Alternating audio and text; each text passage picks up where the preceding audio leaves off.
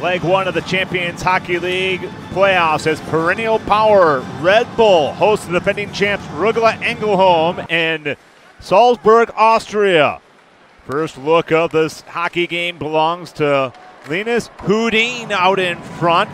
Quality shot is calmly blockered away by Altti Tolvanen, the Finnish netminder, standing strong. He'll be under attack again as Theodor Niederbach breaks in. He beats the defender, but he couldn't put it past the sliding Tolvanen. Game remains scoreless. First power play for either team. Kim Rusdahl has a one-timer, but he fires it off the post on a nice feed from Ludvig Larsson. We move into the second period. Red Bull now in the power play. Benjamin Nisner out in front gets his own rebound. He put it between the legs of Kalle Klang, but as you can see, it clicks off the outside of the net. Face-offs imperative in this hockey game. A draw won by Ali Vukovic. And Dennis Robertson off the face-off win. That shot has eyes. It gets through all that traffic to give Red Bull the 1-0 lead.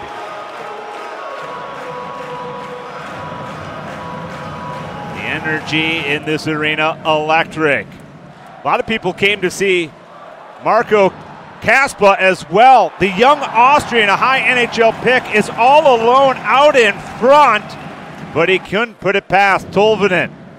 Rögle on their second power play. Great passing, and Ludvig Larsson ties the game late in the second period. Watch this sequence. Pass 1, 2, 3, and now 4 for the score.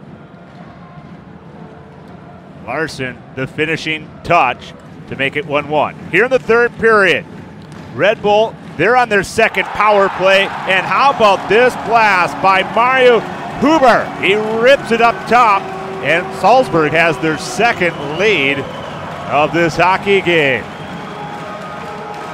Just a Powder River shot by Huber. Looking for more. Florian Baltram drives to the net as he worked around Leeson, but Kalle Klang stretches with that right leg. Looked like it might be a one-goal lead heading to Sweden next week, but an odd man rush late, and Benjamin Nisner is able to put the home team up 3-1 late in game one of leg one. The Austrians head to Sweden next week with a 2-goal lead.